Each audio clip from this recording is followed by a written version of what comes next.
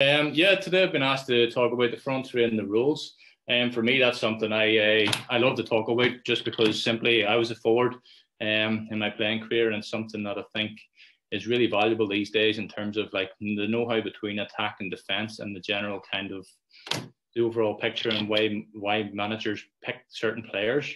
They're very hard to come by these days, these kind of attackers. And for me, I believe the front three, especially as two inside forwards and a false nine, is probably the most consistent right now, and it has been probably since the likes of Barcelona really put the stamp on that and the high press. So, and that's what we'll get into today and talk about a wee bit. And then again, if there's anybody who wants to ask questions or leave it at the end to ask a few questions, no problem at all. And again, football's so subjective, as we all know. So what I might think about something is entirely my own opinion, but maybe I've seen it somewhere that's worked.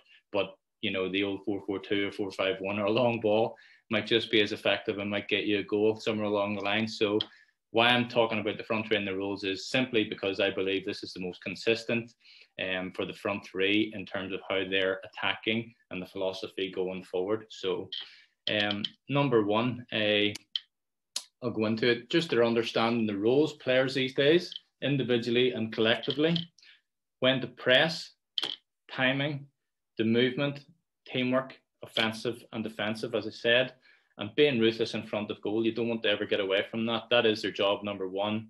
That's usually where these players are, they're marked on as a young kid as well coming through. Everyone says goal scorer this, goal scorer that, but I think we all know that they bring so much more than goal scoring, but that is definitely important for that too. So a few slides that I've done, and again, open to interpretation, and this is my understanding of the game. And for me, I've worked with 3 international managers, and they've all had their own style. So I want to bring my own style onto things first and foremost. But I believe from just watching good football on TV, you familiarize yourself with certain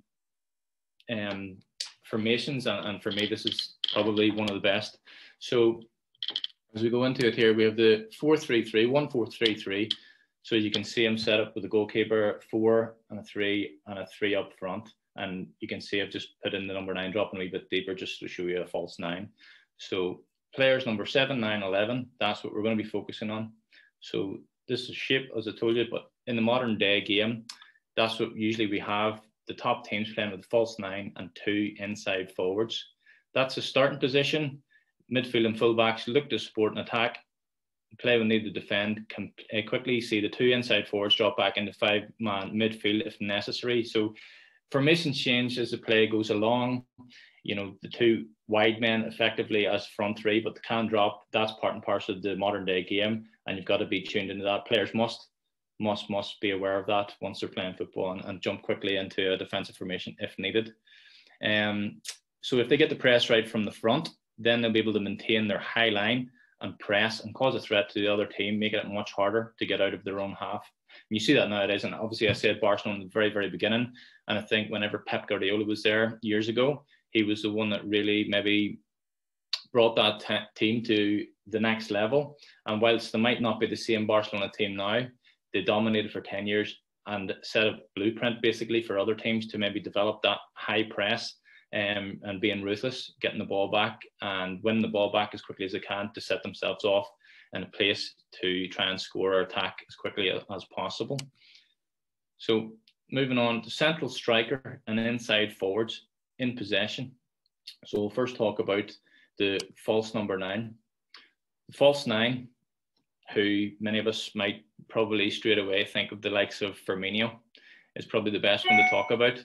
So Firmino, for me, or a false 9, is a huge part of the styles to play to help better the attacking areas, dominate possession, as well as being able to play a huge part in counter-attacks. The number 9 usually possesses high technical ability, the drop in between the defence and midfield opposition, and that usually just causes a wee bit of uncertainty, really. Players don't know whether to go or come with them, and they're always looking over their shoulder. And it creates openings for teammates whilst being a goal-scoring threat also. Work rate, movement, ability to exploit the opposition are key. The number 9 has good link-up play and understands fully the role he plays with the team to enhance openings for himself and his 2 attacking forwards. With the number 9 dropping into the holes, it creates confusion for the opposition, keeping them thinking with the defence and midfield unsure how to pick them up. And we've seen many a times, probably over the last few years as well, the false number 9, maybe if he's not getting the goals, he's probably not getting as much credit. But until you actually dissect the game, so to speak, or go back and watch the videos or the clips, it usually comes from that kind of starting position.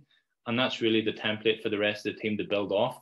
If they've got that false number 9 who can drop in and create a bit of uncertainty for the opposition, then it allows other players with good movement and timing to then, you know, interact with each other and win the ball back, or just get through balls or keep possession in a nice area. So as we move on, here you can see I have a few little illustrations. So in this picture, we see the number 9 dropping deep. So I have it as a triangle here. So that's effectively a good little position for him. And you can see the 7 and 11 either side of him. So he'll try and operate the number 9 pretty much in that kind of triangle would be what you'd like to see. Barn runs down the side the odd time, but we'll get into that as well. So they'll look to create space. They'll come short and drag a defender out with them if possible. If that's what happened, it lets the forwards make runs from outside to in. You can see the 7-11, and that will be a trigger. So that is the trigger for a wide forward to make a movement as soon as the number 9 drops deep. If the defender goes to the 9, then there is a weakness in defence to exploit. If a defender doesn't come out with a number 9, then he's in a great position to get on the ball with space to attack and be creative. The number 9 may look to dribble or keep possession or look for through balls or carving out an opportunity for himself. Speed of play is extremely important as it can help to lead to a goal scoring opportunity as players are having to change its shape to defend. It is a great tactic to have a false number 9, and the team will benefit from having an overload in attack and pressing to win the ball high up. And I've shown this illustration, players number 7-11 making the runs inside to the space, which also leaves space on the outside for our fullbacks to attack. The modern day fullbacks are extremely important when there's space to occupy in attack. So if you just want to have a quick look at that illustration, the triangle obviously being predominantly where the number 9 is going to be, trying to look for the ball, but he's surrounded then, obviously knowing if he comes short, he's got the 7-11 that are going to make those inside runs. You've got the 10 who will be supporting, the 8 will be supporting players number 3 and 2, for sake of argument, Robertson and Trent Alexander. In the modern day, you'll have players number 4 and players number 5 squeezing up towards the halfway line, and then you'll have the 6 just sitting in a nice little position to affect play if you know it's nice and narrow. And there already you can see player number 9 comes in. There's going to be space on the outside for the wing backs. He can play a through ball to the 11. He can play a through ball to the 7. That's a nice little operation in there. So moving on to the next slide. So another illustration. So I'm highlighting this as the inside forward. Player 11 has moved inside, creating space for the fullback to attack.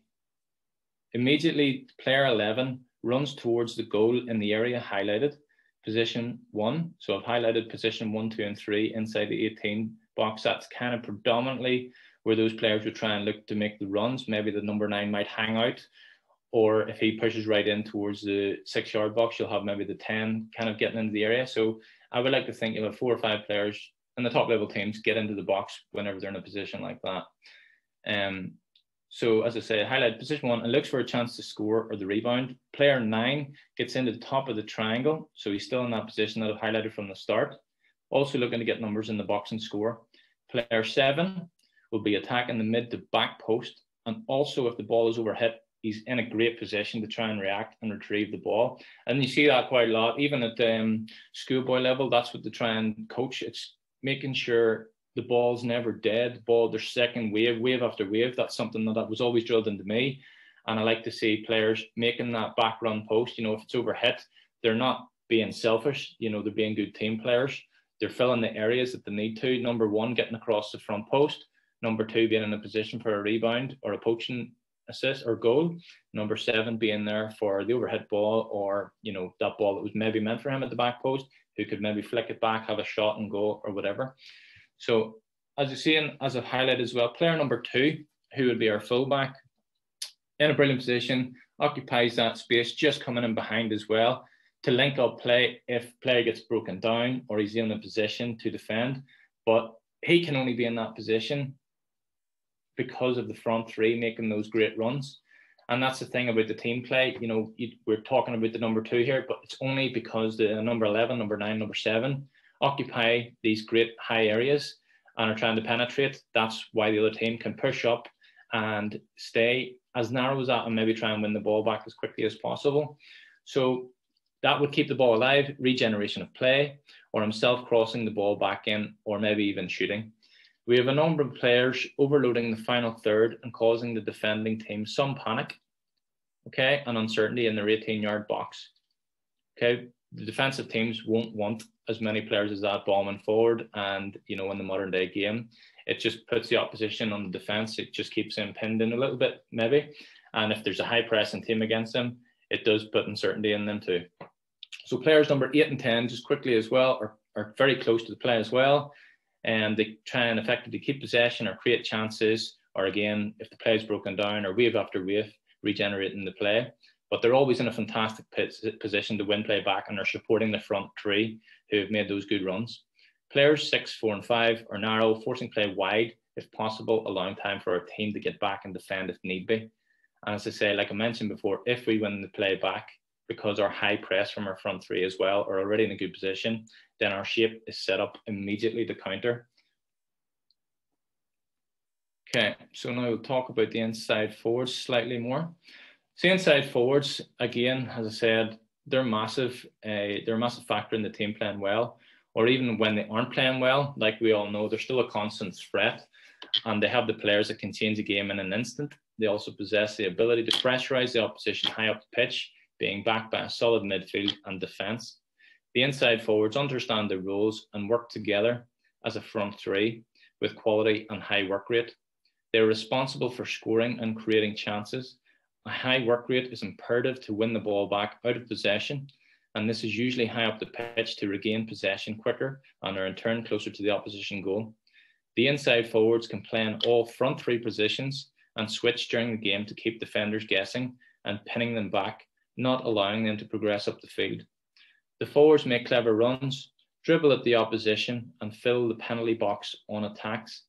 The front three occupy the opposition's back line of defence, to be usually a back four, and they pin them back as well. So just looking at the illustration here, if you just want to take a quick look at the illustration, and then I'll talk about it in a second. So I have the inside forward making the movement and the runs. Number 11. I've selected the number 7, moving inside with the ball, as you can see. And that is the trigger for the number 9 to stay high and occupy the 2 central defenders. If the left back vacated his position, if the left back vacated his position to press in their space, as you can see there, and the number 9 would probably make that run in there as well. I also have the number 11 on the opposite flank starting wide, but makes that dynamic run inside and worries defenders, and again, and vacated position, leaving space for our left wing back to run into. So good team play again from the front three, 1 going short, 1 running behind, 1 cutting inside narrow, creating space, creating an overload. Again, if that doesn't work out, they're in a position just to keep the ball, pass and move, regenerate, and go from side to side, as you usually see from top teams. And they're very patient until the openings are there. So player 2 has space to run into and support play, as number 7 has run inside. Okay, players need to understand each other and triggers and when to move and create space. So that is a trigger point. As soon as the number 7 has run inside and taken it in, you know, the player 6 might come towards him, the player 4 might come towards him, the player 3 might come towards him. If there's a little bit of uncertainty, then that's when the other players capitalize. And with good movement at speed, teams will get in and create chances. And that's usually what front three do, they wait and get their timing. So defenders don't like players running at them, as it keeps them pinned back. And as soon as that happens, they might stay deep, creating more space in front of them to possess the ball. So for the likes of the number 9, he might get on the ball a little bit more than he thought he might. So you can see the back line is pushed up, supporting the player on the ball and making supporting runs on the outside. Number 3, the number 2, number 6 pushing up, number 10, and again, number 9 has got a choice of a couple of runs there. If that's done at pace, then we can get a lot of success it may also lead to the opposition being more cautious, bring players back or change your system, forces players to get narrow. And just on that, if anybody watched the Champions League last night, you had Juventus playing against 6-3-2 or 6-3-1 at one point, sorry, beg your pardon, with the goalkeeper as well. So it was fascinating to watch that and to see how condensed they were. They were trying to force them wide. And on the plus side of that, then you had Juventus trying to cross the ball in loads to their forwards. So it was a different kind of a front three. As I say, it wasn't as fluid as the front three of the inside forwards making their moves, but it was a change of shape that created that from the first leg to that leg. So you could see the forwards had to try and come up with something different. So the front three here in this illustration, with fullbacks occupying wide positions. So with top teams, you see this a lot as the inside forwards are smart, finding the inside pockets of space, but also freeing up space for the fullbacks to run into. This works for very technical teams who dominate possession. We have 8 players narrow and 2 wide players keeping good shape. This allows a wide player to be an option in getting the ball, or the team can play those great passes between lines and immediately set the team on good attacking play. Players have the ability to interchange and rotate, but if they lose the ball, an immediate press is necessary. We can outnumber the opposition by tweaking our shape and forwards making clever runs or dropping deep before going long, mixing things up. The good thing about most top teams is they have a number of threats to score, not relying on any individual, and they're all creating and contributing. So as I said there, most teams, good teams, have goals coming from everywhere. So that's the thing, you know, it's not so many. Yes, I'm sure certain players will be selfish and want to score and have records and stuff, but that will come because of good team play. And you see the unselfish players who are the best, you know, they've got in that diagram, players number 2 and 3, high and wide, you know, they're trying to assist as much as they can. Players 9, 11 and 7 will predominantly be the ones causing the real threat in the final third, but then you've goals coming from everywhere. And again, touching on it quickly, the number 9, 10 and 7 will probably win a lot of free kicks, a lot of set pieces, because they're playing at speed and with good movement.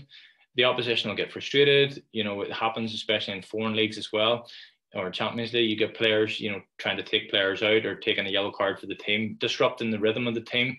But again, with players with technical ability and great quality, they're still going to be a threat, and that's a good play, winning set pieces high up the pitch as well. Okay, so just moving on to our next slide. Again, so you can see I've just done a little box kind of thing in the middle. I've shown an illustration of my 2 inside forwards, numbers 11 and 7, that are narrow now. And you can see automatically that would narrow the opposition on their back line. So their back line, and I've seen this in many games, once the 9 or the 7 and 11 with their number 9 can come into a little triangle shape, it automatically just makes the defense come in nice and narrow. Still good play from the opposition team to be there in a place to force players wide, and they can frustrate their opposition as well. But again, it's once you're not the dominating team, it's quite a hard thing to do. But with the good movement of our front three, it allows our fullbacks to stay high and wide. And if they're pressed, then there's space for our forwards to run into. So again, you see the 9, 11 and 7, all in small, close proximity. The number 2, high and wide, can cause problems down to our left back. If the 2 goes to the blue number 3, for example, the number 9 could make that run down the line. The number 11 could make that run from deep. Number 7, getting in to support that. Again, on the opposite side, pretty much the same. Okay, so it's a good balance that the blue team have here. They can pivot, they can come out around and play, but again, players will try and frustrate the opposition because they've got more than just one dimension. They can go wide, they can come narrow. Okay, so they're very good at what to do. Movement's intricate, and a lot of communication. This will be something they do in the training ground daily, so this will just become second nature to them. And as I said, our forwards might not even get on the ball here, but because they're in a narrow shape and there's numbers around them, it might narrow the opposition. Good play from the forwards, smart play and unselfish, and it takes smart players to perform that, in my opinion. Okay, so this illustration just quickly shows the attacking front three setting up from an opposition goal kick. So a lot of forwards might get just, you know, recognised for their goals and people look at that, but when you really dive in deeper, it's so much more, and they're trying to disrupt the rhythm of the opposition, even from a place of a restart. So here's a by ball, and the goalkeeper's trying to play out, and we have our front three trying to occupy four. Unless you're really comfortable in getting the ball, it's a difficult thing to do, and unless you're really comfortable in your technical players around you as well, that the formation of the system the manager gives you, and you know you're against a high pressing team, it is always very difficult.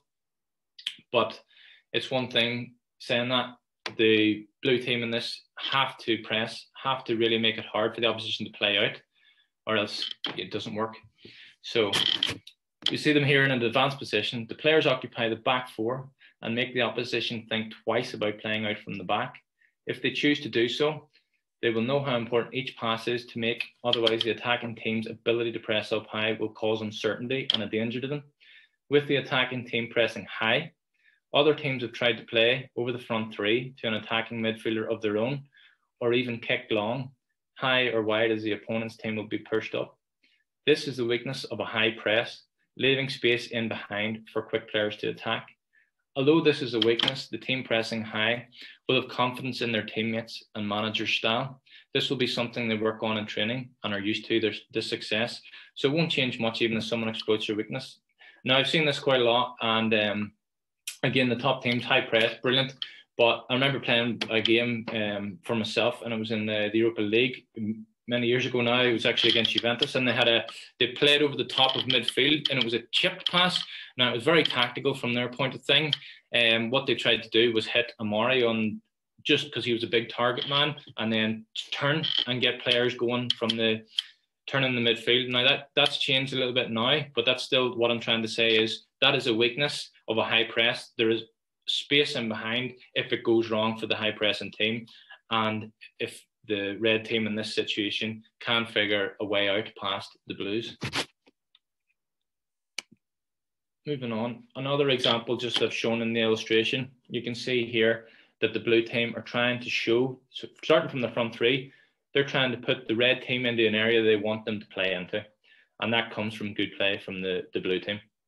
So another example of pressing high from a front three, this time the opposition looked to play out from the back, but as a team, that press is high. We can set triggers, make it hard for our opponents to play out effectively.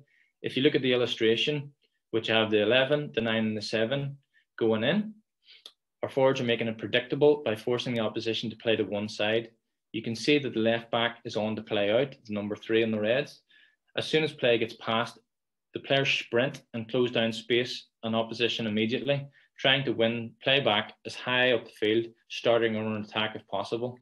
We don't want to give our opponents a chance to possess the ball or get into our half of the pitch easily. We want to force the opposition to give the ball back quickly or run out of ideas or play the long ball. The angle of runs we make when pressing fast closes off the switch of play, and our team is well set up behind our front three if play goes past them.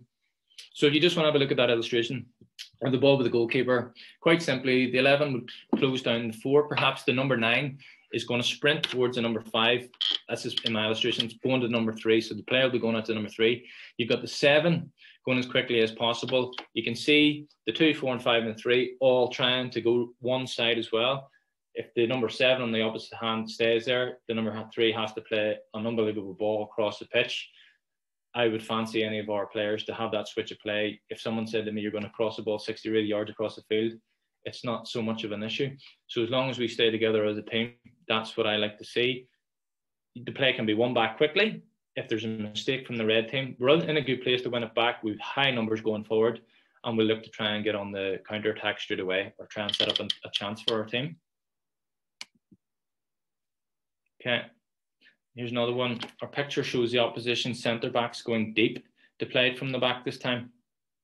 So maybe they are trying to play a little bit more football out from the back, and they're confident. So you have the player 4 and the 5 inside the box, players 2 and 3, nice and high and wide. Again, there's a disciplined high press and an overload in the middle area highlighted. But this, again, always comes from our front 3. So as you can see, it doesn't matter where in the pitch, the front 3 are always working. And it's not just we're talking about goals here. We're talking about setting a template, setting a blueprint for the rest of the team, how to start, how to win the ball back. Play starts from the front of the field, and that's how football is consistently achieved results. Play starts from the top of the front men. So we've set a disciplined high press and an overload in the middle area highlighted. Okay, we have our number 9 ready to fast press and run towards the goalkeeper, closing off the switch and forcing play one way. With the number 7 moving in centrally for any breakdown and able to counter. The number 11 is in a position to press aggressively. If play can't be won back and the opposition play through the lines, our forwards are able to sprint back behind the opposition player to make them make a difficult pass by rushing them. So when the forwards are running back, it looks like a 4-5-1 sometimes, but this is good team play, eliminating space to regain possession and counter. This is set up well because the rest of the team are in great positions and understand each other's roles. Okay, so you can see in that kind of blanket of midfield as well of the blue players. So you've 1, 2, 3, 4, 5, 6 players against 4 reds in the kind of central area. The number 2 nice and high and wide on the red, 7, 11 wide as well. Not really causing too much of a panic here, and it's good positional play from the number 11. It goes kind of in between the 2 and the 4. The number 9 ready to press the 5 and close off the switch, and number 7 can come inside, as I said, and the team will just kind of like smother them as much as possible. Highlighted the strengths and weaknesses, in my opinion, for this. So the strengths are the high press, which is so effective. It occupies many defenders, goes from the transition to counter when needed. Movement and interplay, speed of play, which we've talked about, and leads to more opportunities. You're already in an attacking position, so why not go after the defence if you believe you're good enough and put the defence under a lot of pressure. But the weaknesses, as I said, always are some space over the top with a high line, fatigue potentially over the long period of the game. But again, that's when you want the substitutes to come in. If pressure isn't immediate, players and teams can play through you or keep possession. So it has to be immediate. If you're all going to do it, you have to do it together. And if you don't do it, you have got to drop off and do it, at certain times. The team have to know exactly when to do it and why to do it. You don't want any big gaps between defence. Again, if you don't press, there could be gaps opening up. If one goes and the next man doesn't go, it's just disorientated. It doesn't work. Okay, so that's between the midfield and forward to get that right balance. Showing the shape from our goal kick, again, our front 3 are so important to even restarting from our own play. In this day and age, it's imperative that the front 3 stretch the play as much as possible.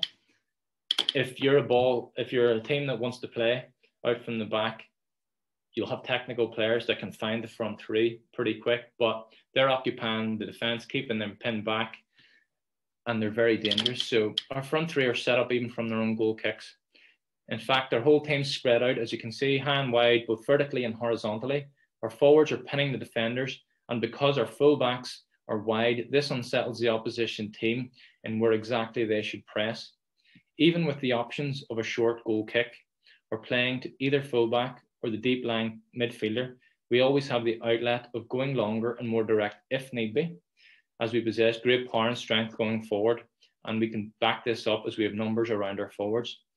Okay, one key to this is because top teams will tend to have goalkeepers with great distribution who can play short and long when needed.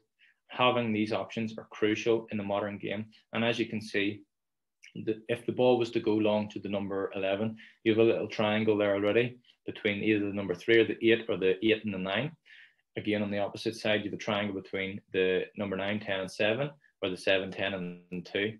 Equally, that's just us being in a good position, knowing we're good on the ball, able to find these players nice and quick and start an attack. Okay, so here we have the red team. Goal kick showing team shape. Team spread out high and wide. Opposition locked on, but if the red team get their play right, they can break the blue team's lines. It's a high risk and reward, like we spoke about, but worth it when you get it right, and it's a fantastic way to restart the game from a goal kick. Defence and midfield can look to restart play because of the 3 forwards staying further up the field and they're disciplined. So a lot of it, again, comes down to the front 3, staying disciplined, knowing the roles, knowing their self as team play. And once that happens, once they do that and the opposition know they're good at it, they'll start to come back a little bit further. And then it just lets play go through the lines. And because of the front three being that good and disciplined, it helps them out a lot. Blue team set up here. So as the goalkeeper plays the ball to the left centre half, the whole blue team start to close off spacing areas with a fast, high press. Can the red team play fast possession and look for spaces to capitalise on? Again, comes from the front three, maintaining high line and width. And this came from a game that actually Red Bull Leipzig played against Liverpool. And I'll just quickly talk about this is how they set up. The Reds were actually Liverpool in this scenario.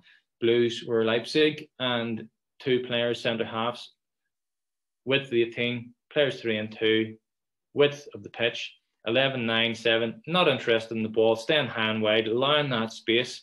And Leipzig, who are a brilliant team and a very good chance against Liverpool in the next leg, couldn't figure out this little setup from the back. And as I said, the Reds moved to create space and open after a hard press in the front, and they actually got out quite a lot from this. And as we can see in the next one, this is actually how they got out. So as the red team play the ball to the left centre half, they then plays the left back who draws a number 2 towards him. If this is done well at speed, then the space vacated by the blue number 2 can be filled by a late run from red team number 6 highlighted. Okay, this puts our team in a wide position, shifting the whole blue team to one side of the pitch. If play can be kept and good movement off the ball, then there will be space on the opposite side of the field where the red team can take advantage. Attackers are already on the front foot looking for openings. So this is all about basically trying to build up to give our forwards more opportunity on the ball, more possession, dominate, to be more consistent. And as I said, if you look at the yellow 4 zones I've highlighted, the play came to the number 3. The number 2 had to go. If he's going to press, he has to go. So that opened a little opening for the number 11 to get into. Does the 4 go with him? He has an option to make. Does the 6 go with him? In one scenario, player 3 had the ball. The number 6 made the run in behind the blue number 2, and the number 11 went on behind. So there's loads of different scenarios and movements, and it's just trying to shift players out of position to unlock the final third. And that's all that is. That's kind of just the 11, the 9, and the 7 are trying to occupy the back 4 or 3 or whoever it is, and try and just keep them pinned back, allowing the other technical players on their team to create more space and more openings. And it was unbelievable to actually watch this game time and time again. The playing out from the back just worked a treat, and it was brilliant to see. And on some occasions, Leipzig did not have an answer for it. But I want to show you a little video if possible. It'll not come up on my laptop because there was a technical issue. So just to show you, I'll be able to show you on my iPad real quickly. So I'm just going to turn it around for you so you can see, just because it's fascinating what we've talked about, and it ends with the strikers. So if anybody saw Burnley against Arsenal last week, this was what happened. So I'm just going to show you this so you can have a little look. Again, apologies, it's not on the computer just because there was a technical issue first. So you can see the goalkeeper playing out from the back.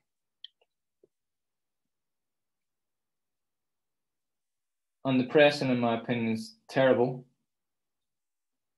But great play from Arsenal. Quickly break through the lines. A little bit of indecision from the opposition. And it ends with a goal. And again, I could, if it was on the computer, it'd be easier to show you, but there's so many problems with not pressing high or disjointed from the front 2. The front 2 went there. One went half in the challenge. The other one didn't go. At one point, there was actually Granit Xhaka in midfield, had 4 players around him. All of a sudden, it was a little 1-2 bounce pass. It was played into Willian. 6 players were taken out of the game. So 2 passes, 6 players were taken out of the game, which is terrible. Great play from the team in possession. And on that, there were 3 forwards, nice and high and centrally. And they patient, just like we spoke about. The back 4 were in a good position, nice and narrow, no problem. But once that ball was played through the middle and your players run that, you have speed, you have a decision to make. And it's in every game, do I go or do I not? It's that decision. It ended up that 6 players were running back from the opposition, and they couldn't deal with the power and threat. They didn't get into their shape quick enough, and it allowed Arsenal to score a brilliantly worked goal. And you see that time and time again, playing from the back. That's just what I've talked about. The front three staying nice and patient. If the opposition aren't going to press you well, you're going to get out time and time again. And just as it's proven there, it just leads to a goal scoring opportunity and a goal. So at that point, I'd like to take any questions from anybody. If you want to put me back on, that'd be great. As I said, that's the attacking and defensive side that forwards have to have in their locker these days. It's just a must. Managers, that's what they want. Selfless players who can contribute to the team, attacking and defensively, going inside, going on the outside. As I said, I'm focusing on the inside forwards, who I believe is the most consistent way to attack these days, the most dominant. And previously it might have been the wingers who you could have played in the front three, but you would have been trying to go down the outside, around, and cross the ball in. Again, like I spoke about, Juventus tried to do that last night. But predominantly you want consistency from your team. Consistency from the front three over the last number of years has been the inside forwards and the false nine coming into play. So yeah, I'm happy to take any questions, or if there's anything you'd like to talk about.